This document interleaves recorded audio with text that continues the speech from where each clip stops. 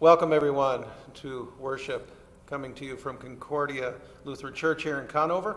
I'm Pastor Michael Gemmel, and I would just pray God's blessings upon us as we worship him this day. Question: what shall we do? Reasonable, legitimate question to be asked in our current situation. But to whom should we direct this question? And is it even the right question in the first place? In the first reading for today from Acts chapter 2, the people heard a sermon delivered by Peter on the day of Pentecost, and when they heard it, they asked, "What shall we do?" The gospel reading is about the two men who were walking to Emmaus. While they were talking about the events of Good Friday and Easter Sunday, Jesus came to them. They were kept from recognizing Jesus, and after much discussion, which included Jesus recalling for the two what Moses and all the prophets had said about the promised Messiah, night was coming, so they invited Jesus to stay. After breaking bread and giving it to them, Jesus vanished from their sight, which prompted another question, what we might call a burning question. They asked, "Did not our hearts burn within us while he opened the scriptures to us?" Dear friends, there is an answer to all the questions that we have burning within us. What shall we do? Let us be prepared for the answer the Lord desires for us this day.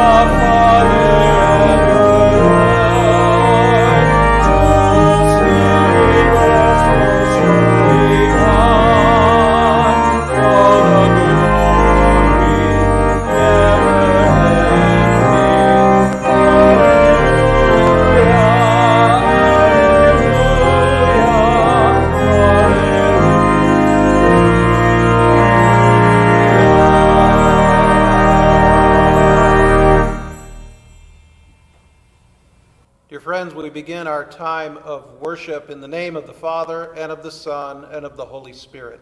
Amen. Christ, being raised from the dead, will never die again.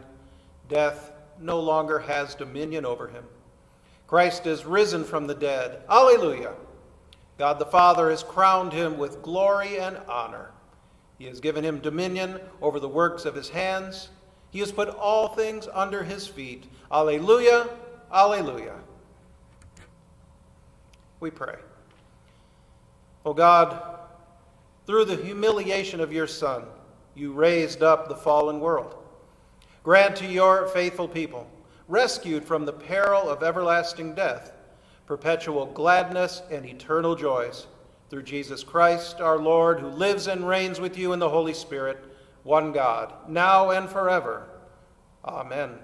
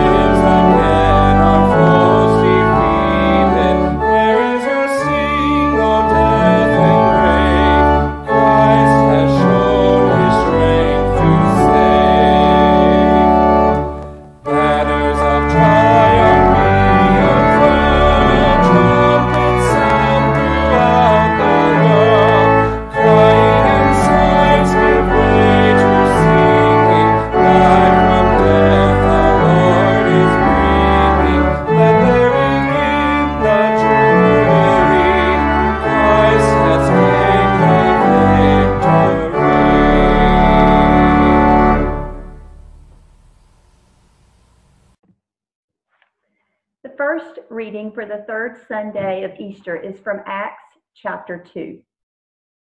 Peter, standing with the 11, lifted up his voice and addressed them. Let all the house of Israel therefore know for certain that God has made him both Lord and Christ, this Jesus whom you crucified.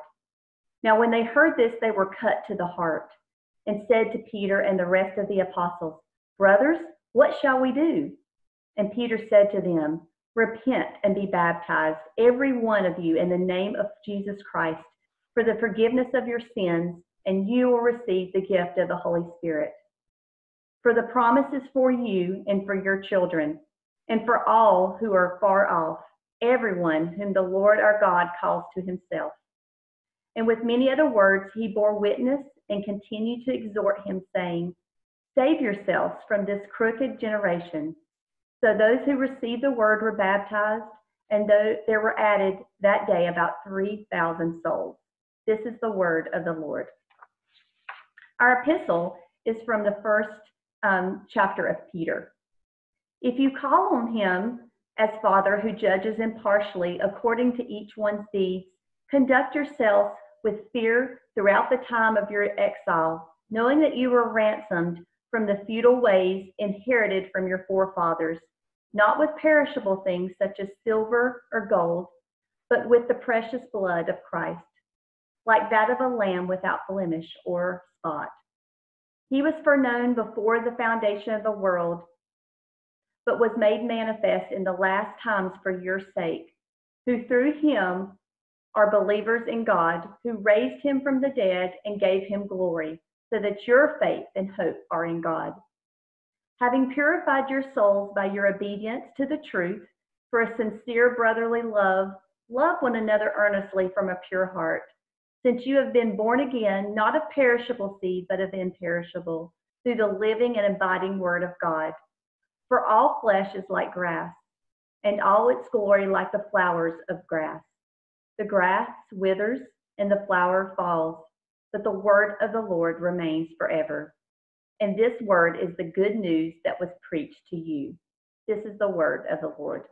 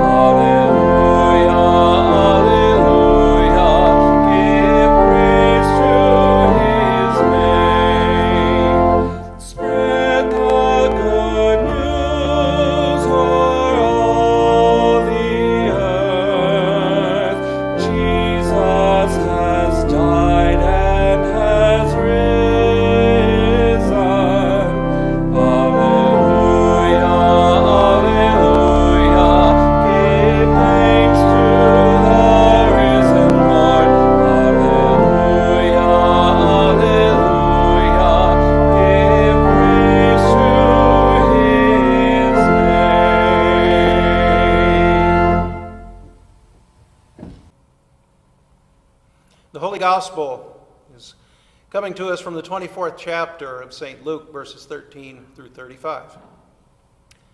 That very day, two of them were going to a village named Emmaus, about 7 miles from Jerusalem, and they were talking with each other about all these things that had happened. While they were talking and discussing together, Jesus himself drew near and went with them. But their eyes were kept from recognizing him. And he said to them, "What is this conversation that you are holding with each other as you walk?" And they stood still, looking sad. Then one of them, named Cleopas, answered him, "Are you the only visitor in Jerusalem who does not know the things that have happened there in these days?" And he said to them, "What things?" And they said to him, "Concerning Jesus of Nazareth, a man who was a prophet, mighty in deed and word before God and all the people, and how our chief priest and rulers delivered him up to be condemned to death and crucified him. But we had hoped that he was the one to redeem Israel. Yes, and besides all this, it is now the 3rd day since these things happened. Moreover, some women of our company amazed us. They were at the tomb early in the morning, and when they did not find his body, they came back saying that they had even seen a vision of angels who said that he was alive. Some of those who were with us went to the tomb and found it just as the women had said, but him they did not see." And he said to them, "O foolish ones, and slow of heart to believe all that the prophets have spoken, was it not necessary that the Christ should suffer these things and enter into his glory?" And beginning with Moses and all the prophets, he interpreted to them in all the scriptures the things concerning himself. So they drew near to the village to which they were going. He acted as if he were going farther. But they urged him strongly, saying, "Stay with us, for it is toward evening, and the day is now far spent." So he went in to stay with them. When he was at table with them, he took the bread and blessed and broke it and gave it to them. And their eyes were opened, and they recognized him, and he vanished from their sight. They said to each other, "Did not our hearts burn within us while he talked to us on the road, while he opened to us the scriptures?" And they rose that same hour and returned to Jerusalem, and they found the 11 and those who were with them gathered together, saying, "The Lord has risen indeed, and has appeared to Simon." Then they told what had happened on the road, and how he was known to them in the breaking of the bread. Here ends the gospel lesson. In the name of Jesus, our Savior, amen. The text for the message on this 3rd Sunday of Easter comes from not only the gospel lesson, but also the first reading from the second chapter of Acts. It's kind of an unusual text for the third Sunday of Easter because this is the day of Pentecost. Peter's sermon, standing up with the 11. And Peter gives his sermon, and the response is, "Brothers, what shall we do?" How many times that question has been asked over the past month or so? Being asked in a lot of different scenarios. For example, it's asked of our political leaders. What shall we do to best cooperate with the orders that we're hearing? We're asking it of our medical leaders. What do we do to keep from being infected or from infecting others? We hear it from our law enforcement leaders when we ask them, what shall we do to make sure that the local laws and restrictions are being obeyed? And we even ask that in our closest circles. What shall we do in this time of solitude and seclusion? What shall we do to have those relationships being nurtured when we're sometimes so close together that we need our space? What shall we do? Thankfully, a lot of people are answering that question by spending quality time with their spouses, with their children, having a time to come together and to even enjoy and to laugh together. Now, children, I imagine, not being in school, are asking a little different form of that question, what shall we do? Usually phrasing it like, I'm bored, there's nothing to do. But what do we do when we're bored? Well, I don't know if you can see it, but these faint whiskers on my chin speak to my boredom. I hate it. My wife has yet to comment. But I was bored. What do we do? Not to make too light of it, because there is a very serious aspect of that question. The New York Times piece reports that movement restrictions aimed to stop the spread of the virus may in fact be making violence in homes more frequent, more severe, and more dangerous. Dear friends, we need to be aware of that, and we need to be in prayer for these families, for those people who are facing escalating violence, abuse, and have very limited means to escape their current situations. We also need to be in prayer for those who, because of this isolation, are increasing levels of depression and anxiety. It's a difficult time for a lot of people, and the church needs to be in prayer. Now, the challenge, one of the challenges for the church, for the people of God, because it's so easy to take that question, what shall we do, and turn it around and ask, not what shall we do, but who do we blame? Where do we affix blame, this virus that has come upon the world? What finger can we point in accusation to somehow in our own minds make sense of what we're experiencing? But you see, the blame game serves no real purpose. It's been going on far too long. We can trace it back certainly even to the Garden of Eden, as Eve blames the serpent or Satan. Adam blames Eve. Adam blames God. When we try to affix blame, we need to understand that we're simply carrying on the patterns of human behavior that come as a result of sin and a rejection of God. Nothing bad comes from a good and loving God, and nothing good comes from sin that flows through mankind. It is mankind's rejection of God that has resulted in all manner of unpleasant and sometimes just tragic consequences. But hear this very well. God is not to blame for the situation we find ourselves in today. Nor is he to be blamed for any disease or war or injustice or violent outbreak. That's not who our God is. The fact is, and you know this all so well, we live in a fallen, crooked world. In Peter's sermon, he says that very thing in Acts 2, verse 40. Save yourselves from this crooked generation. Some of you may be familiar with the poem about the crooked man. That there was a crooked man, he had a crooked smile. He had a crooked sixpence and he walked a crooked mile. He bought a crooked cat who caught a crooked mouse, and they all lived together in a crooked little house. Strange place to put a nursery rhyme, I agree. But stay tuned, because the question, what shall we do?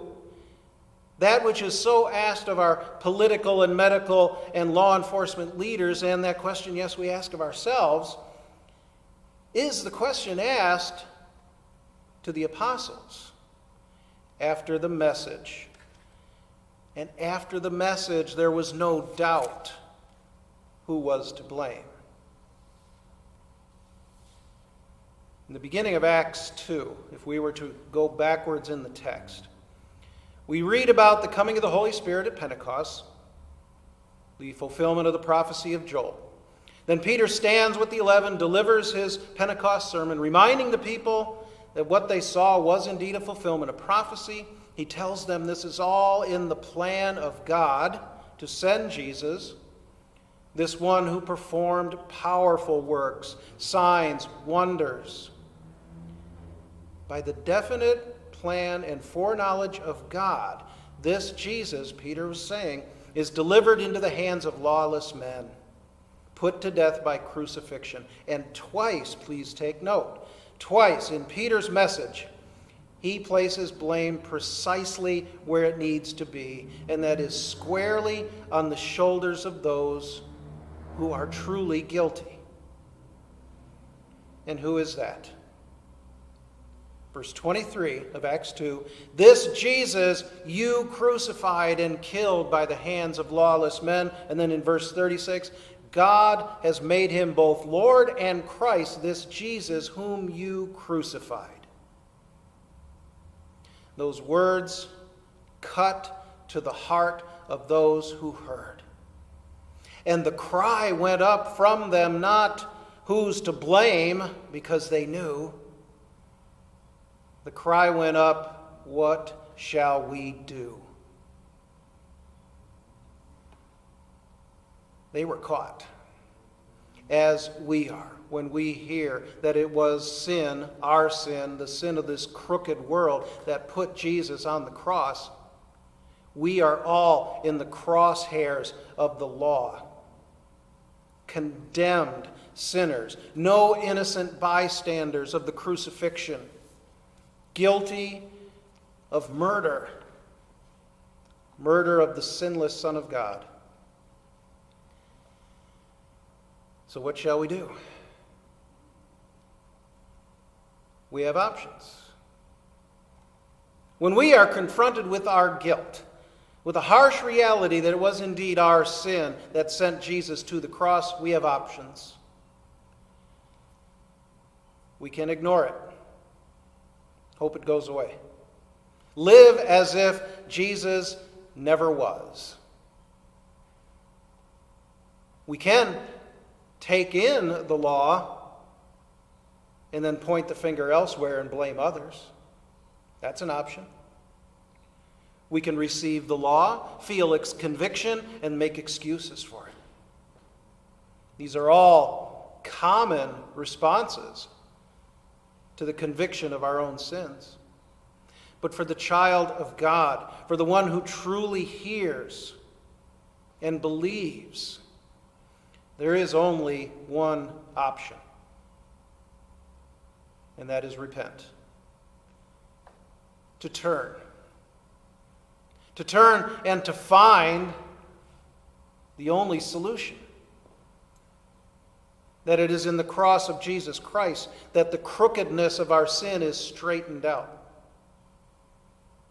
Because that crookedness, as we continue on, it is a stumbling, rocky, hazardous, dangerous place. It is a path that leads to destruction. Because we have a crooked house.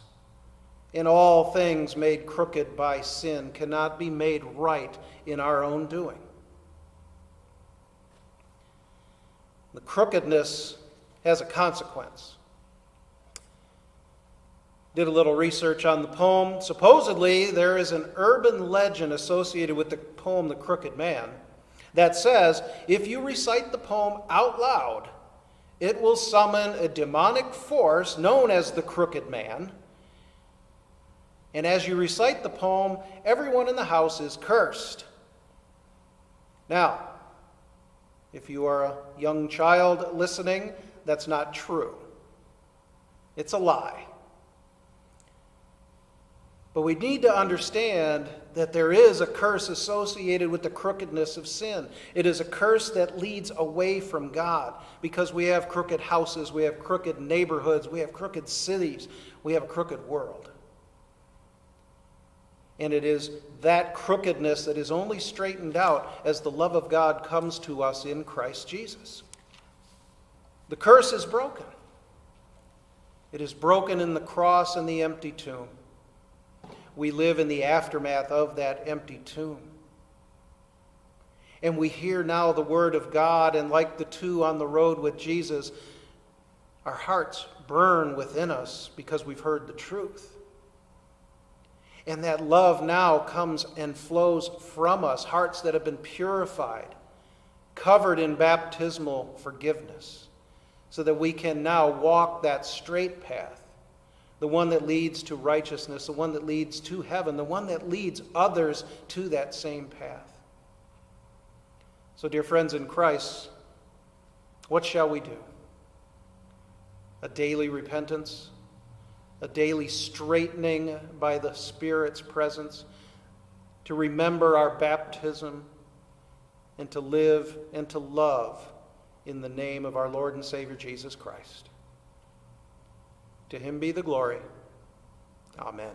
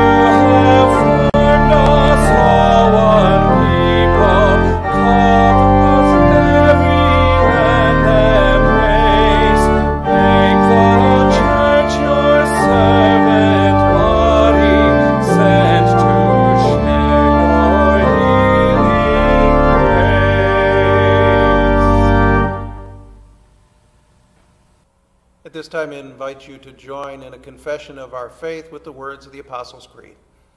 I believe in God, the Father Almighty, maker of heaven and earth, and in Jesus Christ, his only Son, our Lord, who was conceived by the Holy Spirit, born of the Virgin Mary, suffered under Pontius Pilate, was crucified, died, and was buried. He descended into hell, and the third day he rose again from the dead. He ascended into heaven and sits at the right hand of God the Father Almighty. From thence he shall come to judge the living and the dead. I believe in the Holy Spirit, the holy Christian Church, the communion of saints, the forgiveness of sins, the resurrection of the body, and the life everlasting. Amen. We continue now with the prayers of the church. The response to our petitions this morning is, hear our prayer. We pray. For the whole church, that the message of salvation joyfully be told throughout all the world, and the Easter victory of Jesus Christ be celebrated around the globe, Lord, in your mercy, hear our prayer. We pray for the nations of the world, that the governments of all nations be a source of blessing to those who are governed, and that oppression in all forms be hindered. Lord, in your mercy, hear our prayer. We pray for ourselves in this season of our Lord's great victory, that we truly be Easter people all year long, radiating the light of Christ in our homes, workplaces, and communities. Lord, in your mercy, hear our prayer. We pray for all who serve us through their callings, especially for those who deal with special challenges or dangers on a regular basis, including police, fire, and emergency personnel.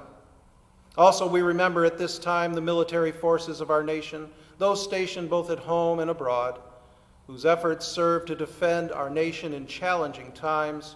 Lord, in your mercy, hear our prayer. And we pray for those with special concerns and needs this day, those who are hospitalized, those who grieve, the unemployed and underemployed, the addicted, the chronically ill and shut in, and all others whose needs are known to us at this time.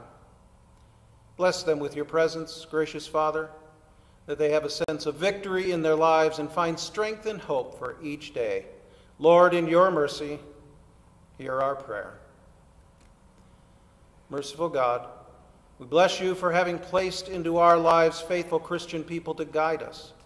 On this day, we remember those no longer among us on earth who have completed their earthly races and have won the final victory in Christ. Lead us to follow in their way, that we rejoice together eternally at your table and in your mansions. Lord, in your mercy, hear our prayer. Amen. And Lord, remember us in your kingdom and teach us to pray. Our Father, who art in heaven, hallowed be thy name. Thy kingdom come, thy will be done on earth as it is in heaven. Give us this day our daily bread, and forgive us our trespasses, as we forgive those who trespass against us. And lead us not into temptation, but deliver us from evil. For thine is the kingdom, and the power, and the glory, forever and ever. Amen. Receive now the blessing of the Lord. The Lord bless you and keep you. The Lord make his face shine upon you and be gracious unto you.